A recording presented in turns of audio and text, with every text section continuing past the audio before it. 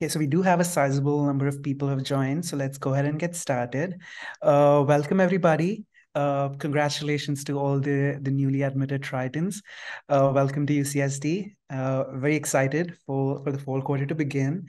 And I've already had a chance to interact with a lot of you. And if we haven't met already, we will meet in person soon, I hope. My name is Sai. I'm a graduate student in the biological sciences program. I'm specializing in neuroscience, and I also serve as the graduate programs intern here at ISPO. And yeah, I'm excited to be hosting this session. And the idea for this session is we just going to be, it's called Unlocking Research Opportunities at UC San Diego. And we are mostly going to focus on the general broad strokes of it because our attendees come from different programs on campus, and every program and every degree does it a different way. So we're just going to give you some general guidelines, and there's also a Q&A feature. So before we begin, I'm going to get us started with some housekeeping items. Just as a reminder, you are only on listen only mode, so which means you can hear us, but we cannot hear you. Next, we are recording, and the webinar will be posted at inewstudentswebinars.ucsd.edu. And lastly, please remember to use the Q&A box to get your questions answered. And even if you aren't able to answer them today through our chat or during the Q&A session at the end, there are a variety of ways to get connected with ISPO and get those questions answered. And you're also welcome to submit your questions at icontact.ucsd.edu, and we can get you connected with people and experts who might have the answers. So let's just begin without further ado. The session today is called Unlocking Research Opportunities at UC San Diego. This is a session for graduate students. Next slide, please. So the idea for today's the structure is we have some representatives from campus organizations, the library and the Teaching and Learning Commons, who will walk you through the resources that we have on campus. And then we have a panel comprised of staff and graduate students here at UC San Diego, where they can talk about their experiences. We have some questions coming up, and if you have any questions from them, please, as we go, please put them in the Q&A section, and we'll have them answered. So let's begin. I think, yes, so let's just start with presenter introductions. Tim, if you would go ahead and get us started, please. Hi, I'm Tim. I am the first year experienced librarian here at UC San Diego. Sarah, you want to go? Yeah, I can go ahead. Hello, everyone. My name is Sarah Ceja. My pronouns are she, her, and I'm the graduate writing Twitter coordinator with the Writing Hub over at the Teaching and Learning Commons. So I'm here to talk about the library, and these are going to be the same slides that I had this morning. But I'm going to go over more in depth, kind of those high touch opportunities, the opportunities where we really can work with you one-on-one, looking at your research projects and how we can assist with that. So in general, the library website is our place to go for all this information.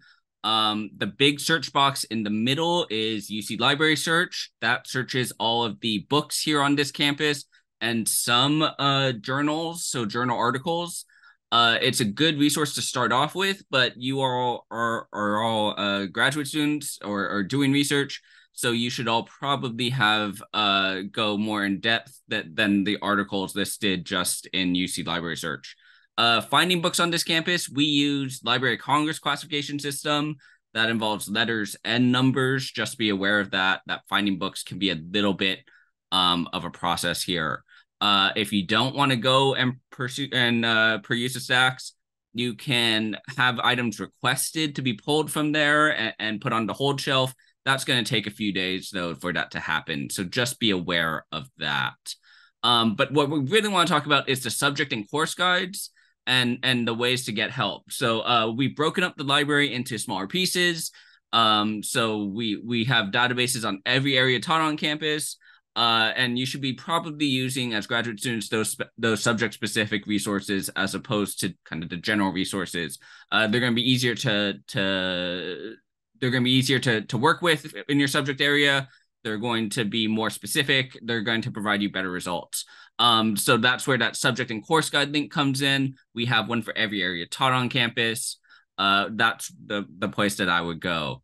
The other area that we wanted to point out on this slide is the Ask Us for Help, ucsd.libanswers.com. There we belong to a 24/7 chat service. So if you need help with research and finding materials and having access to materials, and at any time of the day, you can use that. You're not going to get somebody from UC San Diego at 2 a.m. on a Sunday, but you'll get somebody, and then we'll follow up with you on the next business day. So that is a good resource for you to use. We also, on that link, we'll have a page for making an appointment with a librarian. We have a subject specialist for every area taught in this library. They're the ones who buy in this area. So earlier this morning, we had a purchase request form, purchase request. You can go straight to your subject specialist for that.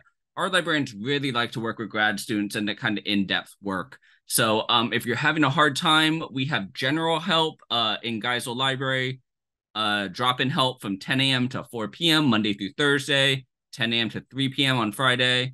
We have that 24/7 chat for general help. But if you're really looking for in-depth assistance and you're having a hard time getting started with that literature review, that's where you might want to contact a subject specialist and do an appointment. They're going to be mostly held through Zoom, but if you email them, they might be able to meet with you in person too. So yeah, the subject specialists are going to be huge help there. And then the other thing is the VPN. Like I mentioned this morning, the VPN is going to be very important to you. If you're on campus, you need to be on a protected network that includes graduate housing. The protected networks are how you get access to library resources. If you are off campus, if you're at Starbucks, at Phil's Coffee, wherever you are, you need to use the VPN to access library materials. That's a small piece of software you download, and then you launch that each time. You're going to get the Duo notification, and everyone hates the Duo notification, but that's fine. All right, next slide. And then here are the kind of more specific resources for research in particular. We really want to highlight our research data and curation program. Those are the people who can help you manage your data. If it's like part of your agreement or your grant or whatever, that you need to make your data available, you need to store it properly, whatever, that research data creation program can really be helpful there. They can help you with all stages of data. And then we also have the data and GIS lab, not to be confused, they both have data in their name. But the data and GIS lab relates to plotting data. It relates to managing data sets, finding data sets, GIS work in terms of any maps or GIS topics you might be looking at. So that's all available too if you have data that you need to visualize in some sort of way. And then the last one that we want to highlight is the scholarly communication support. So that is our team that works with scholarly communications, obviously. They handle our instance of eScholarship, which is the University of California open access platform. So when you're at that point and you're ready to publish, you can work with them on getting things into eScholarship if that's part of your agreement. They also have agreements. The library and the University of California have agreements with a variety of publishers on waiving some article publication charges or lessening some article publication charges. In particular, so depending upon where you submit your research, depending upon what journal you submit, there could be ways to lowering some of those costs. The library is a big proponent of open access. We believe that we should try and do open access as much as possible. So if you can work that into your agreement, that would be great. Do I have any questions? If you have any questions, feel free to put them into chat and I can answer them there.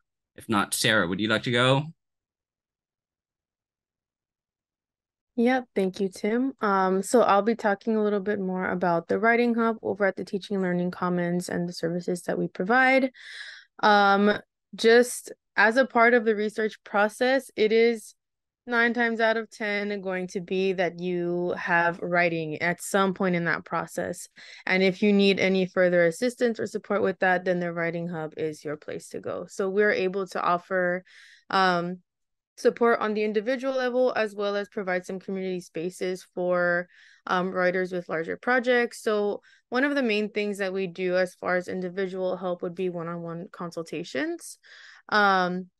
And at these, you would be working with a fellow graduate student who has been trained to provide support and feedback and help with revisions on any kind of writing that you might want to bring to the table. And so this could be your dissertation. If you're hoping to publish and you want to bring something in just to get a second pair of eyes on it, I know that can be very useful. You're able to do that as well.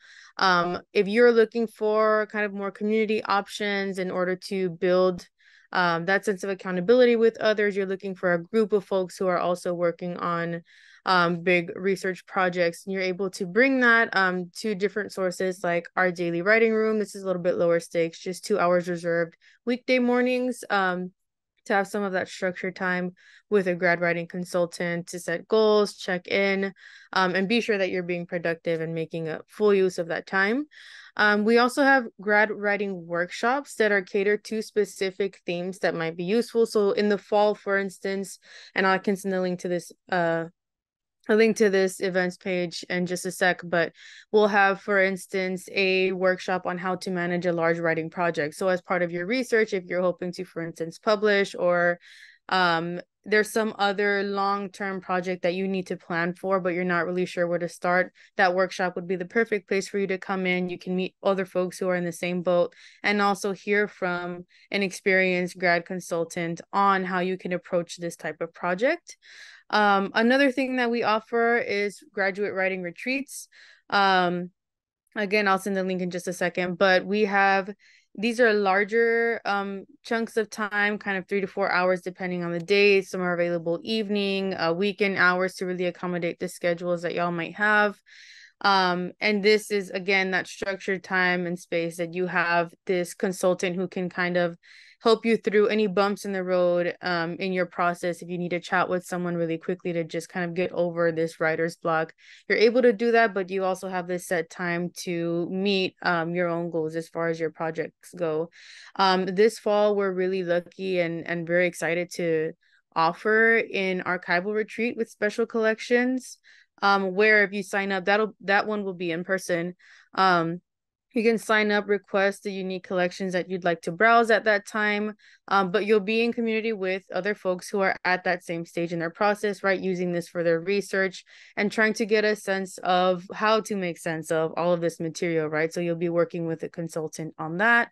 But again, this is one of those things where we have kind of built-in community to kind of help. We know that a lot of the grads at times work best in community, and it can get a little lonely, right, when you're very invested in your own research. So we have these dedicated sources of support to kind of help through that. So we help writers. Again, we're building that support system, cultivating agency, right? You have the choice in how you want to spend your own time. You set the goals, and we just kind of help you along the way there and as best we can. There are a couple of links here, and you can scan this QR code to see more about the services that we offer, and I'll send a link to the events sign up page in just a sec as well. So again, learning to write is learning to participate in your given research community. And we know that that looks very different across disciplines, across programs. And so in these events, whether it be a workshop, retreat, or an individual consultation, you'll notice that our consultants are very aware of that. And they recognize that it's not so much a question of your talent as a researcher or writer per se, but it's about this continuous process of immersion and practice and mistakes and learning from those. So it's a slow, an evolving understanding of how to speak to and be within your unique disciplines.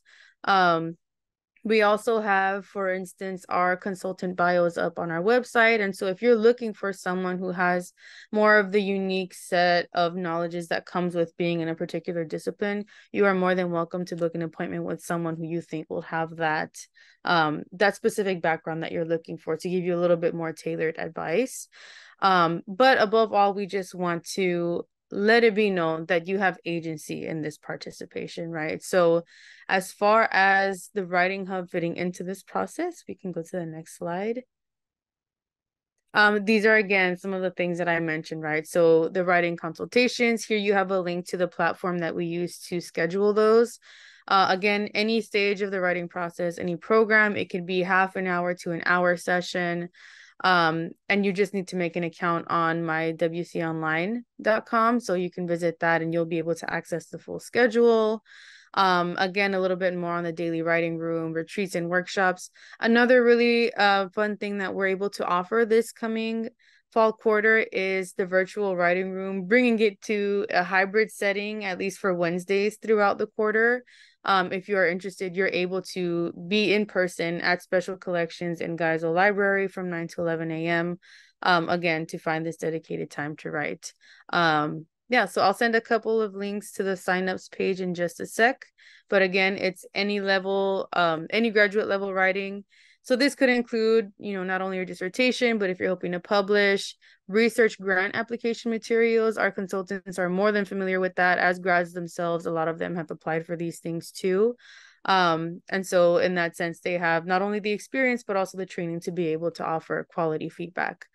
So that's just a little bit more about the Writing Hub. I'll go ahead and send the link to the events page in just a sec, and we're happy to take any questions that might come up as well. Thank you so much, Tim and Sarah. That was really helpful. And before we transition to the panel, we do have a special feature, Grad Slam, which is an annual competition that's held University of California system-wide. It's basically you present your research by transcending the barriers of jargon in an accessible manner. I was a participant, a finalist this year, and it was a great experience. So I thought this would be a great place for people to talk about their research journey. And also these are all recorded, and I can put the link in the chat. So you can also look up people talking about their research condensed to a general broader audience. And so today we have Sean, who was actually a campus finalist this year, who represented UCSD at the UC system-wide Grad Slam. So we have Sean here, who's going to share his experience a little bit and give us a glimpse into his research. Sean, take it away. Hi guys. Can you guys hear me well? Yes, cool. All right, so great to be here. Thank you, Sai, for inviting me. As I mentioned, last year, we were all the finalists for the Grad Slam competition, and it was great experience. And I would say that it's a really good experience for people who want to engage in like a way to share your research to a larger population. So what Grad Slam does is basically you go on stage, you want to condense your stuff like you did a 20-page research paper, but you want to condense that into a 3-minute talk. And it's hard in its own way, but it has its appeal as it allows people to access your information easily, and people can really get to know what you're doing. So I feel like it's a really great opportunity. And so this slide you guys see here up in the this PPT, this PowerPoint slide, is basically the topic I had for my Grad Slam competition. And so I talked about a research I did about soliloquizing, which is talking to yourself. And with that technique, we find out ways for that to be a way for a non-native English speaker to learn how to improve their English language speaking skills. So I talked about something that I did in the past, and it was something that I feel like could address a wider population, because I feel like some people are learning different languages and they could all find ways to improve their speaking fluency. So I would say if you guys want to join Grad Slam, feel free to talk about something that you've been doing and talk about something that you feel like could be applied to settings where all people could benefit from or interesting to learn from. If we can go to the next slide. Yes, thank you. So as you guys know, Grad Slam is only 3 minutes. So basically what we all had was only one slide. So this happened to all of us, all Grad Slam finalists. We only had one slide to talk about everything. It was pretty it was pretty stressful, but it was very, very challenging and fun. I remember we had these the finalists, we had these brainstorming workshops where all of the finalists came together and we gave each other feedback. And I remember last year, my slide doesn't look like this. This is the slide you guys see right here, the 12-minute slide. That is actually a refined version. And the original slide I had was a lot of stats and stuff on there. I got my research procedure up on there.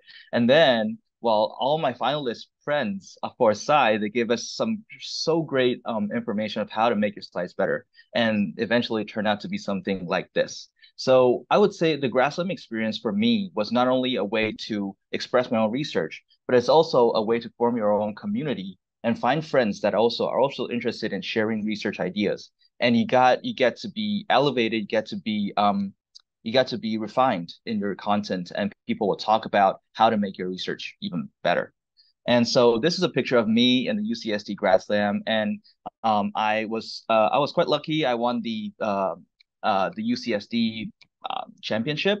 So I then went on to, yes, thank you, great timing. Yes, so I went on to do a University of California Grad Slam, which was a Grad Slam for all 10 University of California campuses.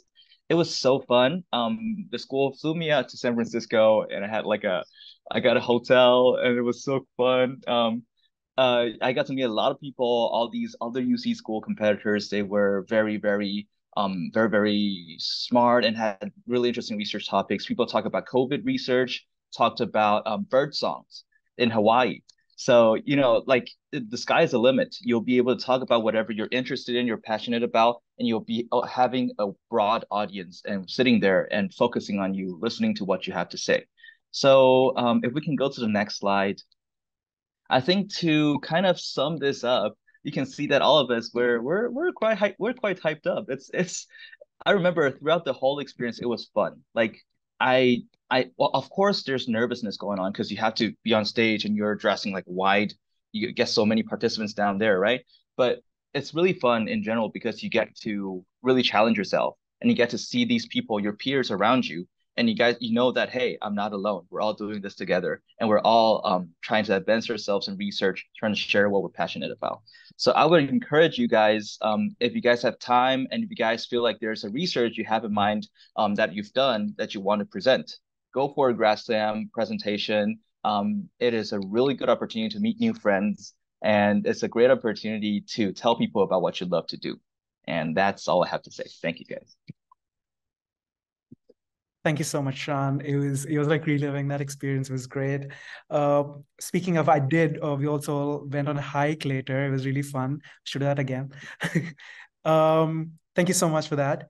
And now let's just transition to our panel. So like I mentioned earlier, we have a diversity of representation here from people from different programs. And we have a staff member, Melody, who's actually from my program. She's here too. So I'm going to go ahead and request the panelists to go ahead and introduce themselves.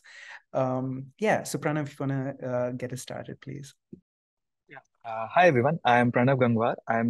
I'm a third year PhD student in the EC department, and my specialization is computer engineering. And currently, I'm doing research in bioinformatics. So that's pretty much about me. Hi everyone, I'm Sudhanshu Shankar and I'm a second year master student in MAE, and my research is on multi-agent robotics. Hi guys, I'm Sean again. Just want to highlight another perk of Grad Slam is you get these really cool headshots. I got this headshot from Grad Slam, so you know it's another perk. And yeah, I'm from cognitive science program, and I do neurolinguistics research. Hi, everyone. My name is Melody Baziar Catalano. I am the manager of graduate and student instructional services in the School of Biological Sciences. I also completed my EDD at UCSD last year. So my research is on underrepresented minority students in graduate education. Right, next slide, please. So the way, just a reminder, just to reiterate, there's some general questions that design intentionally to be broad strokes, because just to reiterate, research would look very different based on which program you're in. And in some courses, it could be optional.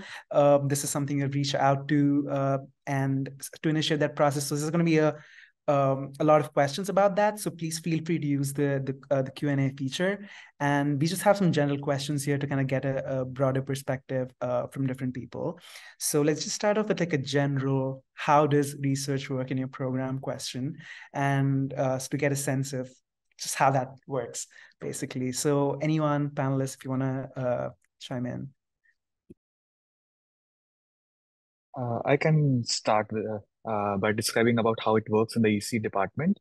So in the master's program of the EC department, you are not like it's there is taking research is not compulsory. You can have a thesis track or a non-thesis track. So, but I have seen people who have chosen the non-thesis track still engage in research. So the only difference would be they won't be writing a thesis, but they can still do research, sharpen their skills. So it's basically your choice at the end of the day, whether you want to do a thesis or not. And at the same time, there are a lot of opportunities in the EC department, in the computer science department that I know of that you can have a look at and engage in the research. Yeah, like pretty same with the MA department too. And um, like you have thesis and non-thesis, and in MA specifically, you can switch between the two, like back and forth a lot of times. So at the end only, like you finalize if you're doing a thesis or not, or else you can just keep like doing your coursework too for the coursework requirement and then graduate itself. And uh, in research, you can either like do thesis with your advisor, or you can do like research with professors of any department, let's say. And I've seen people with collaborating with like professors of different departments and like in their labs and doing research. Also in EC, I guess there's also one program as SRIP, where you get like funded research for the summer. So that's one added program in EC, but yeah, I think that's only in EC. Yeah.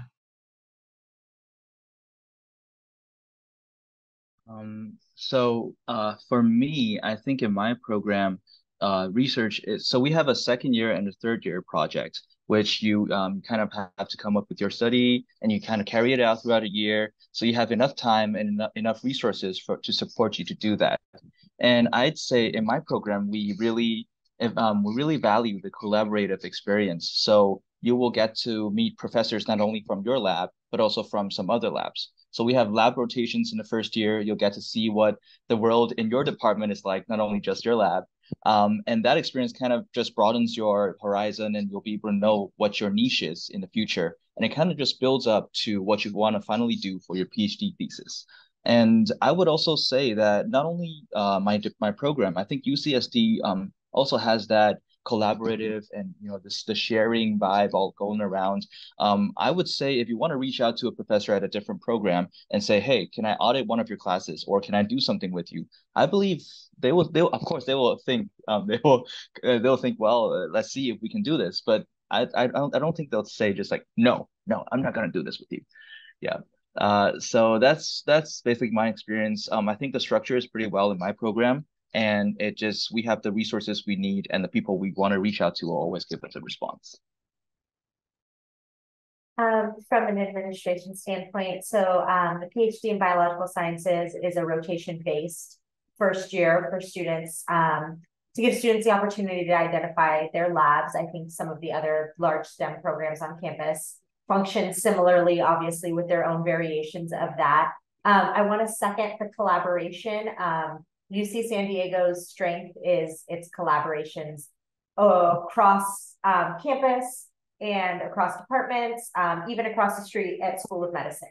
So please lean on that. And if you are doing a thesis track, whether you're a master's or a PhD student, you will have to assemble a committee. And one of those members has to be from someone outside of your home department. And that is also to help engage people in a collaborative spirit and folks across campus that can help you build skills that you might not have, or might be a mentor in an identity group that you identify with. So there's a lot of different ways to build your committee to be successful at UC San Diego. And Sai, you might be able to say more from the student perspective. Yeah, I was just gonna jump in. Melody covered most of it. Yeah, we do rotation first year. We can do up to 6, minimum of 4.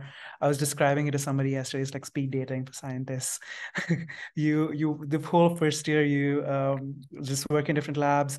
I chose to work in all neuroscience labs, and the collaboration part of it, I can speak to that because my lab's at the Salk Institute, so you could choose from all the labs at UCSD, plus you have Sanford and you have La Jolla Institute of Immunology and you have Sanford, Burnham. So there's a lot of opportunities and pretty much, and Salk is also a great place where you can reach out to people who are not necessarily from your program or don't necessarily study the exact thing you thought when you set out for grad school that you would study. So there's like a lot of crosstalk, and that's one of the things I really like too.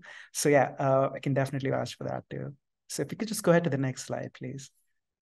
All right, my favorite question.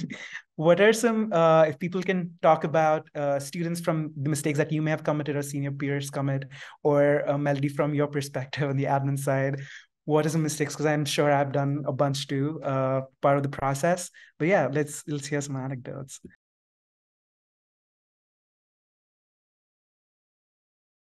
I can go first. So I would say I wouldn't say this is kind of a mistake, but it's kind of like a meta-analysis, so like a re let's say a look back of what we did, what I did. I would say like when I was looking for opportunities, there's a lot of exploring, and I started out being like fearful to step into any field. Like I rotated with the lab that does large language models, and I knew nothing about that before hopping into that. And I was really wary, and I was really kind of afraid in the beginning. But then turns out I realized that, hey, I learned a lot throughout the quarter, and I knew that this might not be what exactly I will do in the future. Like that is basically an opportunity to tell you that you can go through this process of elimination and you can find what you really want to do. So I would say it's not really a mistake, but it's just you can treat every mistake as a beautiful experience and make it your own process of elimination to finding your future niche. So yeah, the common mistake is there might be a lot of mistakes, but just they're all not mistakes, I would say. Okay. I'd like to jump in. Okay. Yeah. So the one mistake I did was I started my research journey by associating myself with one lab, and even though the things were not working out fine with me, I still didn't uh, jump to a different lab as early as I would have liked to. I was just still trying out different things in the same lab. Same lab. I learned about a lot of things. As Sean just said, you always learn, even with your bad experiences. But in hindsight, I would have, if given another chance, I would have changed my lab much sooner. And so currently I am working in a completely different field than what I had imagined 2 years back. So that is my journey. And as everyone has already mentioned, the UC San Diego fosters the collaborative nature, and you can find opportunities everywhere, whatever you like to do. There is always someone working in that field, so you can take their courses, talk to them, see how you fit in the research, and then make your own space. Uh, yeah, one of the common mistakes I've seen, or maybe people can improve upon, like speaking of masters, is like if you're not in the courses of any of the prof you want to work with, the only thing you have is email, right? So you'll be shooting out emails to them, and these emails could be like really long. And I feel like what I feedback I got from the professors is like you should keep it short, like to the point, and it's only happens when you like read out their research, right? And also one more thing is like you send out an email and then you just send out like one follow-up, and then you're like, oh, he's not replying or she's not replying. But what I found is like some professors are like really busy and they just don't have the time to reply to you. So you can go like as long as like 10 12 follow-ups, but they'll reply once. They'll reply like there's no space in the lab, or maybe they'll reply something, right? And they won't reply like frustrated for like the number of follow-ups you gave, because I've seen people like give a like insane amount of follow-ups, but still the professors are very good with that. So you should not be afraid of like shooting out like insane amount of follow-ups if you're like really interested in the professor. So yeah, you can just go on with like lots of follow-ups. I think that's cool. So one more point to add what Sudhanshu just mentioned. So yes, professors are definitely busy, and if you are not getting responses after a couple of mails, you can probably reach out to their PhD students. They'll have a better idea why the professor is not responding. So you can always try that thing out as well. Um, from the staff standpoint, I think, and I don't necessarily think they're mistakes. I think every thing is a learning, like you all said, a learning opportunity. Is waiting too long or not doing your research. So anybody can feel that like, hey, this person actually doesn't know what I do, and they're just kind of reaching out to me because their rotation starts next week and they weren't able to find another place. So, make sure you're letting people know why you're interested in doing rotations or why you're interested in their research. I think that goes a long way. So doing your homework, I think, is really valuable and makes you a memorable person, because you're probably not the only student on campus reaching out to that person.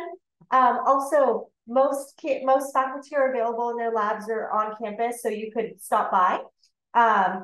Meeting with faculty is also a really good opportunity. And also, one thing I see when students first enter programs, and I've been working with graduate students in all kinds of programs for a very long time, is kind of being very specific. Like, I only want to do this one thing. And sometimes it's hard to recognize when you're in it that there's other ways that you can do that same thing with different people. So just keeping an open mind and starting early.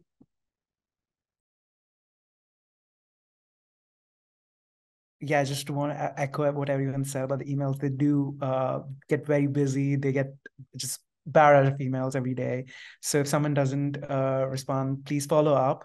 Might go on a limb and say 12 is too many, Sudhanshu, but I guess it just depends on the program. But I did mean to add that keeping them short and simple, basically, but to write a short email in which you want to convey all that, you have to do your homework to even write that small email, because professors know, they can kind of sniff out the genuine interest versus, like Melody said, oh, I'm just on a deadline, I just need to reach out to whoever, that kind of thing. Sometimes cold emails do work out too. So it's really, there's no one way to do it. But yeah, just don't put all your eggs in one basket, basically. Can we just go to the next slide, please? Yes.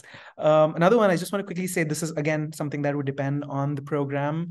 So yeah, let's just hear other people's perspectives on how it works with everyone else's programs here. I can go for, Yeah, please. Okay, so like you can start approaching faculty like now itself, or like at the start of the program, or after, like anywhere you feel like you want to start working. So it's not like you have to start applying or start approaching only at the start of the quarter. You can also start mid-quarter, and because it mostly, like for masters, mostly would be like an informal uh, setting with the professor, for like having you to be in the lab and just explore some research opportunities for the first few weeks, let's say. So you can like mail anytime, and a good time is like if you already met the professor in person in your courses. So after that, you can like, there's a very good time, and very good time for the like to make yourself noticeable to the professor so that he replies. Yeah. I would say from my experience, because I had to reach what before even apply when I was applying to my program, I reached out to one professor that I really wanted to work with, and so it all started really early on. And when I got in here, one of my rotations was also with the PI that I reached out to. So everything just kind of flowed in the same line as in how it started. So for me, it was just ever since. So I started approaching them even right before I applied for the program. But uh, I think to start approaching faculty, I think for me, the best answer is just now. Like whenever you feel like there's a need to do something, you're like, oh wait, I should do it. Then just go for it because you might just get some new opportunities you don't even know of, and start reaching out, start getting close to them, taking their classes, auditing, even being research assistants or just sitting in a lab meetings, right? These will get you opportunities to probably move forward in your research or collaboration opportunities. So yeah, now. So I would also like to say the same thing. There's no better time like the present, because as you are just joining UC San Diego, every professor, or I should say, most of the professors, they have limited resources, limited time to mentor students. So if you get too late, you might miss out on the opportunity because the professor might already have taken the students that they want in their labs. And at the same time, you cannot just randomly approach some professor who is working in a field about which you have no idea. So you have to find the right fit, and for that, again, you have to go through their profiles, what researches they are doing. And once the professor agrees to taking you in, you don't have to start doing research on from day one itself. You need some time to ramp up, obviously. So while you are taking the courses in the first quarter, you can take that time to understand about the problem that they're trying to solve, and basically do the ramp up. And from next quarter onwards, you can seriously start doing the research. So again, yeah, this is the best time. I'm going to echo all of that. Start early, start often, reach out. The internet is great. When I was a grad student the first time, there wasn't all these lab websites and everything available. So you can do this while you're cooking dinner, or you have something in the oven, or your favorite show is about to start. So just think about it as early as possible. Can we go to the next slide, please? Right, who wants to chime in?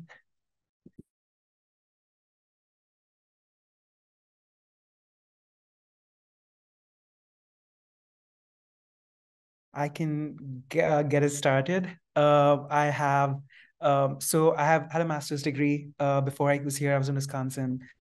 Very different places wise, yes, sure, but also the research was different. I would say, I don't know if it resonates with other people on the panel, but I think when you come to grad school, you're all bright-eyed and bushy-tailed and you know exactly what you want to study, and then you're like, this is my passion and stuff like that, which is great. But also please keep yourself open to other opportunities, because there's a lot of people in my program who came in sure to like do one thing and they just fell in love with something else. And so just keep that option open a little bit. And I think UCSD is different in the sense that you have plenty of opportunity to do that. So that's not necessarily an adjustment. It's like also welcome change in that sense. Yeah, if any panelists have anything, so please weigh in on that. Any advice? So yeah, I can go. And there's this like a lot of us are from semester systems, right? And like UCSD is quarter system, so it gets very fast. Like as a master student, at least it gets very fast, the quarter. And usually master student would be doing like the research with like already having 3 courses or maybe 2 courses and research credits. So it gets really fast paced, especially in UC San Diego. And still you'll be having weekly meetings, like mostly you'll be having weekly meetings with your advisor about your progress. And so I'll say that could get really stressful sometimes, and then you have to like do a lot of time management in order to be up with the pace. So I think that's something that could be different from other institutions, because a lot of master's programs are also semester systems, right? So that could be a big difference. And also in UCSD, I've seen like there are a lot of seminars happening, and you can meet a lot of PhDs in all these seminars, right? So I'll advise like people to attend these seminars, and like it opens your scope a lot. And like I think I've seen like this is in the culture, so like everyone goes to these seminars and they just enjoy these seminars a lot. So I think that's different in UCSD. Could we go to the next slide, please? We covered it a little bit, but if anything else that we may have glossed over, if anyone wants to chime in about how to decide on area of research. My only piece of advice would be, if you're not sure, when you email professors, you don't have to be committal completely. It's just keep it a little vague, in the sense that you just don't have to say that, oh, I only want to work with you, that kind of thing. You can just set up a meeting and talk about it. Or most professors are okay if you want to just go attend a lab meeting. I think that's a great place to kind of get a sense for not just what they do, but also how is it week to week, because they're likely not doing polished presentations in lab meetings. It's just raw data, and then you just stick talking about, you kind of see that aspect, and you can learn a lot about a lab from just their routine meetings. And some professors are okay with you sitting in on them, and you can make your decision based on that. If you're on the fence about between labs or something like that, go attend the meetings and get a feel for it. And sometimes it boils down to the culture in the lab and the people, and does not even the research interests. So yeah, you'd be surprised how many times, I think I've been told a lot of times, and I would say the same thing again, you pick the advisor, not the project necessarily, and everything works out. So that's my piece of advice. Does anyone have anything else? Once again, coming from many, many, many years of working with students and being a student myself, I know this maybe wasn't the intention of the question, but I think the best place to start is with yourself and really decide what's important to you, what your goals are, short-term and long-term, what your life looks like, and what you want out of both an advisor and your research program. The same for masters, same for PhD students. I think always starting with yourself and checking in with yourself too is going to be a really important tool for success throughout your academic journey.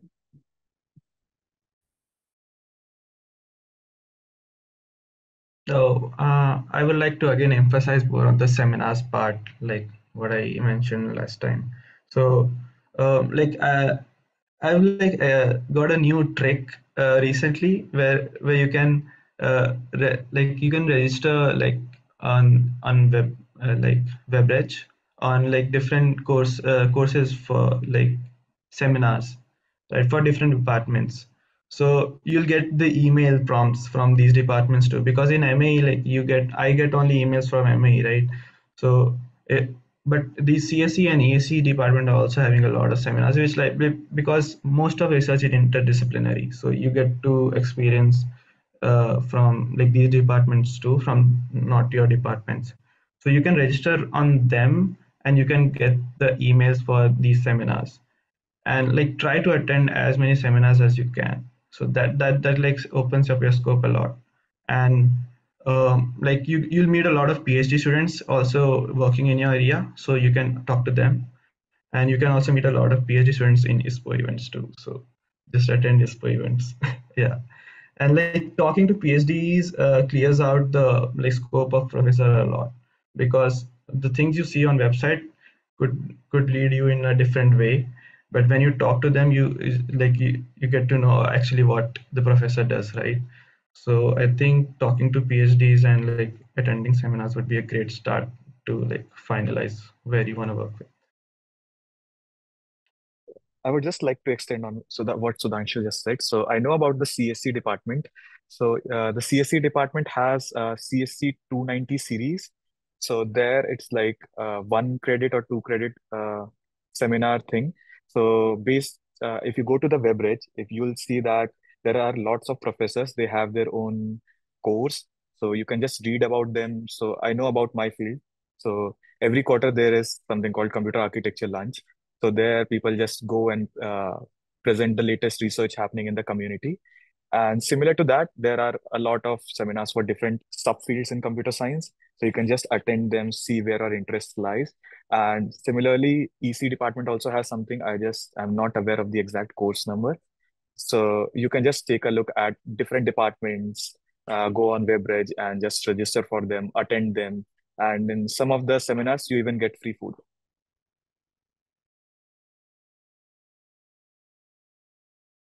we do not have a whole lot of time, so I just want to mention that we only have a couple more questions left. But meanwhile, please use the Q&A feature to, if you have any burning questions, please ask them now. And I also want to quickly add that there's really nice people on campus. That almost you can reach out to anyone and meet for coffee, and most people will say yes, and you can just meet with them. So it's low key and no pressure. You can just start from there. It's a great place to start. And also, I think one of the panelists brought up just email program coordinators and ask them to put you on their email list. So I'm in the bio program, but I'm in a neuroscience lab, and there's also a neuro PhD program. So a lot of my interests do also align with that program. So you just reach out to them, and you also start getting their seminars and departmental event emails, and a lot of which are open to like general public, and you can just go. By general public, I mean the whole grad, any other grad student can go, that kind of stuff. So that's another thing I wanted to add. With only a few minutes left, the next few questions were about work-life balance, and is there any specific advice to international students when it comes to research? And the final one is, how do you define a successful student? So if panelists have any thoughts on any of these questions, or is there any question we should have asked, or if anything missed? So now's the time it's completely open to the floor. So just please take it away and please finish us off. Yeah. Cool. Let me quickly address the question asked. So do you reach out to professor in advance before registering for the research course? In my program, we have like a lab. We have lab rotations. We have individual research credits, and for those, you do need to reach out to the PI. And so you do need to reach out either your PI or some other researcher you tend to rotate or work with. So yes, but if it's a seminar course, I would say it's still good for you to write to ask about like the syllabus so that you can prepare beforehand. So you could sit in knowing that, okay, yeah, this is something I'm interested in. I'll be able to sit in for the rest of the quarter. So yeah, I would say anyways, no matter what, it's good to reach out first. Just depends on whether you are if you want to work on a project with this professor, you better be more committed. You better be more prepared. Yes. And so another thing I think I would encourage international students to do is try to search for scholarships or grants, right? I mean, it makes your life better, it makes your life easier. Either you have scholarships from your hometown, or you have scholarships from different places. Try to go for those, because I know for international students, it kind of closes up some opportunities like the NSF and the NIH. Am I right? Yeah, these fellowships we aren't able to apply for, so we have to look extra hard for things. But I would say start early, search for those, hunt those, and sometimes it will make your research easier. It will sometimes you get some stipended for your life. It makes your life easier. So yeah, go for those.